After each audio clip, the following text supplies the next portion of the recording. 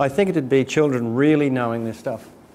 And I think it would be children actually showing me rather than giving me an answer.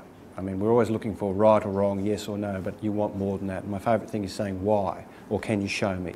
Then I know, or I've got a good idea that they understand something. I think it's more of a longer time period.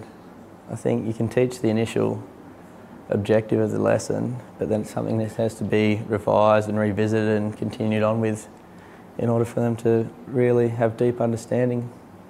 Deep learning for me is all about students being able to demonstrate their understanding through problem solving and reasoning. Problem solving and reasoning being one of the Australian curriculum proficiencies and being the hardest for kids to attack. To me, deep learning is children making connections, not just the surface learning. So if I can use the example of comprehension and reading, like the taxonomy of comprehension.